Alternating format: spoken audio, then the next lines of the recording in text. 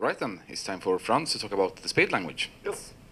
Yeah, so my name is Frans Skarman. I'm a PhD student at Linköping University in Sweden. In my final year, so I'm looking for postdoc positions if anyone has any leads.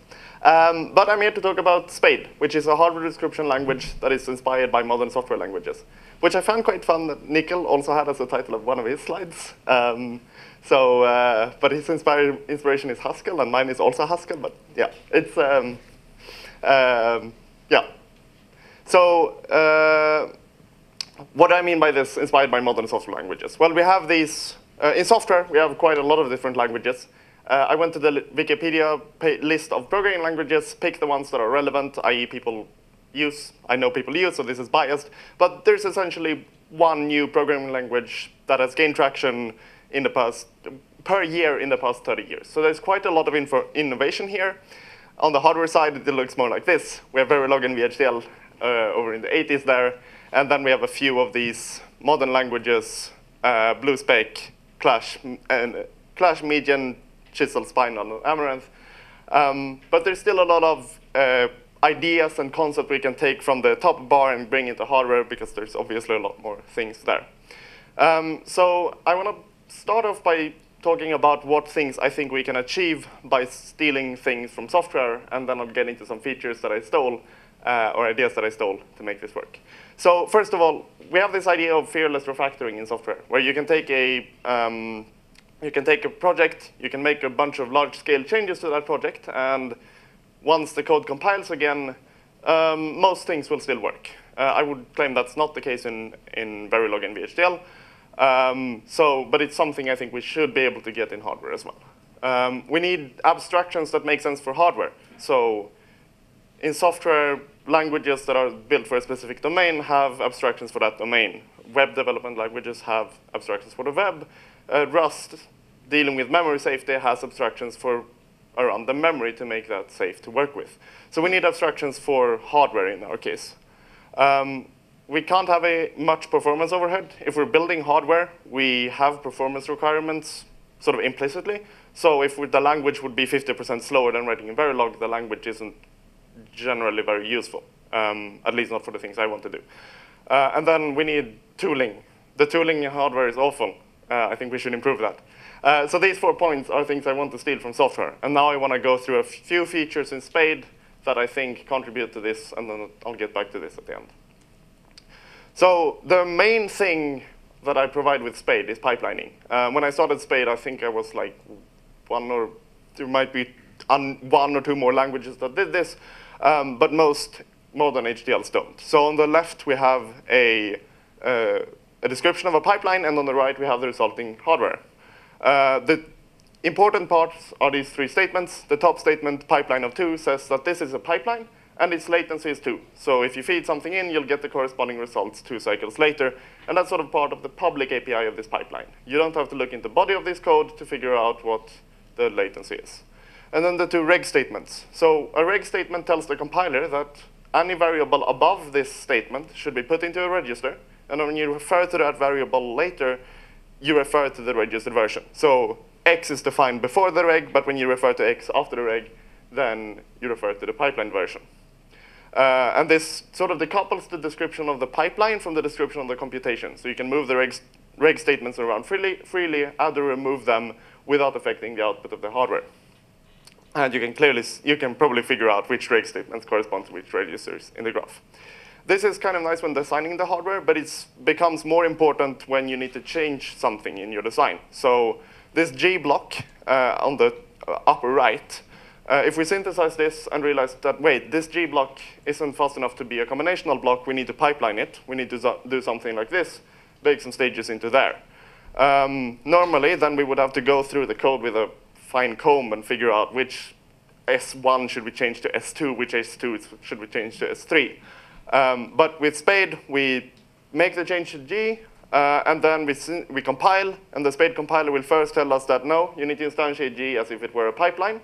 You specify the depth, just so that if you make changes in the future, you can go back and see, when I wrote this code, I assumed the depth was 2. Now it is something else. I need to look into this and make sure the code still works. That's more relevant when you have feedback in your pipeline. In this case, we don't, so here you could just increment it. And then, of course, if you look at this figure, you clearly see that there's an edge there that is problematic. It bypasses the pipeline stages. This code will not do what it did originally. It probably won't compute anything useful at all. Luckily, we don't have to look at the figure to figure this out, because the Spade compiler will give us this error message saying, you're using the variable x before it's ready. It won't be available for another stage, so you need to add a reg statement somewhere, probably. And of course, the change we need to make in this case is to add another set of registers so that everything is aligned with G. And because we have this reg statement, we can just put reg there and update the public interface of our pipeline to match the new stage. The compiler will tell us to do that as well. And once we've done that, we've retimed the circuit, and the compiler told us what to change at all times, so we could just mechanically go through and make the change and get a higher Fmax on our circuit without thinking, really. So there are more features to the pipeline. I mentioned you can have feedback and stuff if you're building a processor that's important, but this is a short demo of that. Now, I wanted to do a demo here. So I've been working on this camera project.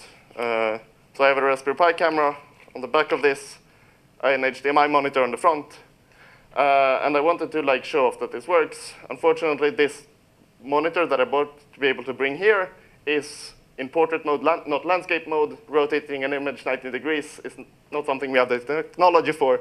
So despite having the most comfortable flight in a while, I wasn't able to make this work. But I can show you that I can take a 90-degree rotated picture of the airplane wing, so it works. The reason I'm talking about this is in part to show off, but I also want to talk about how the camera protocol implementation works in Spade, because I'm quite pleased with it. So this Raspberry Pi camera uses something called CSI2. It's a protocol used by, I think, pretty much every camera in mobile phones. So it's quite commonly used. The basic idea is we have 1 to 4 lanes and the clock signal.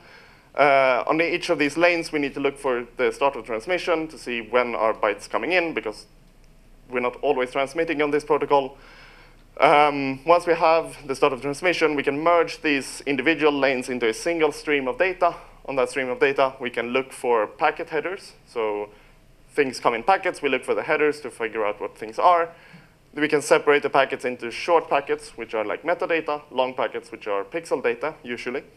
And then we can get the pixel data by looking for packets with a specific header. The reason I bring this up is because if I put the Spade code on the right and the description on the left, we can go through this and see how closely it maps. So we start off with 1 to 4 lanes. The Raspberry Pi camera only exposes 2 lanes, so I've hard-coded this for 2 lanes. So it's an array of 2 bytes. We need to look for the start of packets. That's called alignment in the lingo, I guess. So we run an aligner. We get the aligned lanes. We need to merge the lanes, so we run a merger to get a merged lanes. We can then take this merged stream of bytes and convert it into a stream of packet headers using the into-packet headers function. Then we separate the packets into short packets and long packets. And then finally, we can get the pixel data by taking the stream of headers and combining it with a stream of data. So when we find the start of a packet, a pixel packet, we know that the next incoming bytes of data are actually pixel data. And hopefully you can see that the mapping between description and code is quite close. There's also nothing built into Spade for either streams or CSI2, so this is sort of an emergent thing that I was able to build using the abstractions in the language. And I want to briefly show what one of these looks like. So this into-pixel streams, looks something like this. Each stream is just a struct containing a single field with the type option. And the option is a value that may or may not be present in every clock cycle.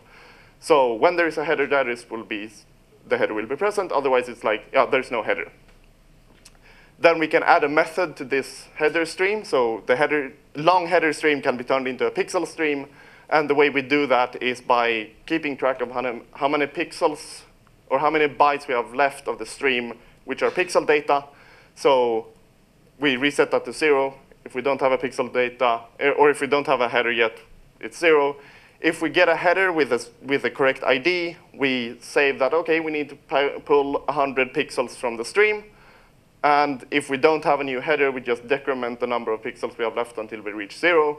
And the pixel stream is then taking data from the stream, from the full stream, not just the header stream, as long as there is pixel data, as long as we have pixels left to output. So each of the method calls previously looked something like this.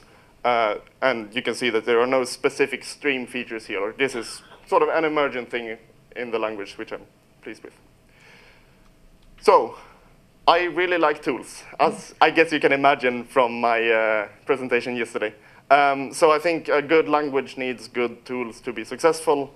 One of those tools is the build tool. In software, pretty much every language has a build tool, like Python has pip, JavaScript has npm, Scala has Scala build tool, Rust has cargo. The main thing these do is to pull in libraries. So for the camera project here, I need an HDMI implementation, I need a DRAM implementation, and I need some stubs for working with the ECP5 primitives. So I can specify those. The build tool will download them from Git and use them. We can also have plugins here. So I didn't want to write my own DRAM controller, because that's way more work than I have time for. But I want to use Light DRAM, which provides a DRAM controller. And then I built a plugin for generating this Light DRAM controller from a config. So you can run swim plugin Light DRAM setup, and then swim plugin generate. It will run Light DRAM. It will generate a Spade wrapper around Light DRAM that I can instantiate in my code. And of course, we can specify how to build a project. And the end result is that you can go from a clean install of Rust, which is a single command as well. So then you do cargo install swim to install the build tool. Then you can do swim install tools to install OSS CAD suite, installing Eosys, next PNR, all of that good stuff. Then we can clone a project and run swim upload. And then I figured out today that since Tim was giving out these FOMO boards, I should add support for FOMO.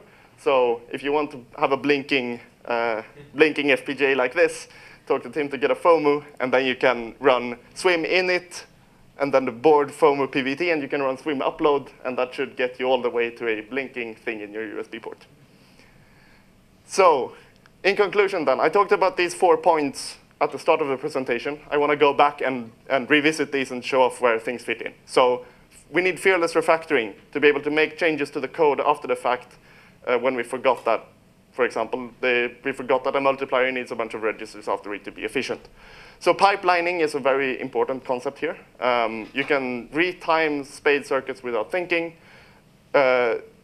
Spade also has a Rust-inspired type system. So it has pretty much all the features of the Rust type system, and that thing prevents a lot of different bugs. So you can encode way more information in your project and do this fearless refactoring thing. We need abstractions for hardware. So again, pipelines is such a common feature, so we should have an abstraction for it. Spade also has memories and ports as sort of built-in, so you can reason about the concept of a port, connecting ports, moving ports around, etc. And then we can build other abstractions, like the stream interface I talked about isn't really built into the language, but all the features to describe a stream are built into the language, so we can build these abstractions. We needed a low performance overhead, and Spade is an RTL level description. So unlike some other HDLs, this is certainly not high-level synthesis. It's also not doing anything really fancy. It's just a nicer way to describe RTL level descriptions with a bunch of features to help you out with that. And finally, tooling. It has a compiler that gives helpful error messages. Maybe that's also useful for LLMs. It sounds like it is. But it's also useful for us as users. And we have a build system that does dependency management and upload and all of that. And of course, as I talked about yesterday, I was disappointed with the waveform viewers that exist, so I built my own waveform viewer called Surfer. And there are some links to the project.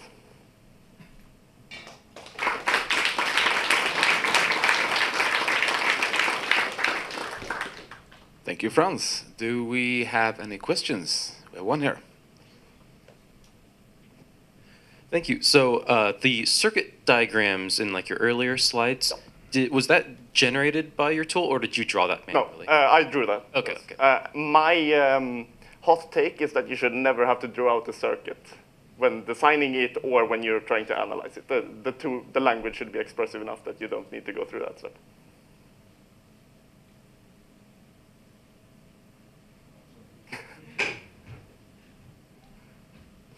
I was just shocked by hearing that you should never draw a circuit. I told you it was a hot take. I agree, only as a last resort. Yeah. Could you say something more about what kinds of pipelines you can handle? Particularly, I'm curious about many pipelines.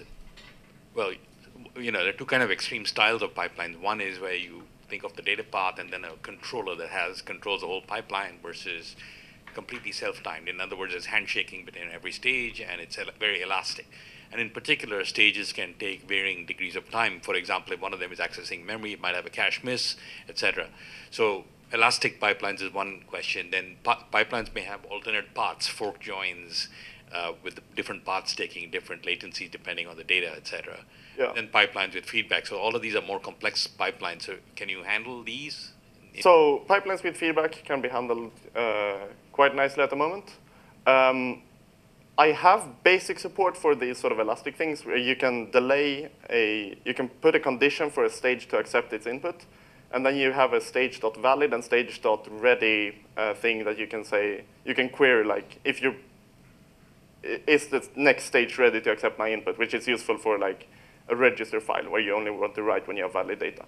The problem with that is I started implementing it, and then I realized that it needs to propagate information about the ready validness to sub-pipelines. And I don't have a way of doing that at the moment, so it's a bit crippled. I mean, also your API level interface about latency is now elastic, right? It's no longer 3 steps. Yeah, exactly. So I think I need a way to specify that the latency isn't known, but that should be quite easy to do. But the big problem is it can't propagate the ready valid information at the moment. All right. Well, I'd like to congratulate you on your last year. Will this outlive the existence of Frans Skarman at Linköping? I very much hope so. This was a hobby project from the start. I hope I can take this project to wherever I go next. So okay, that's going to be my goal at least. Thank you. It will be very useful. So I have a question actually.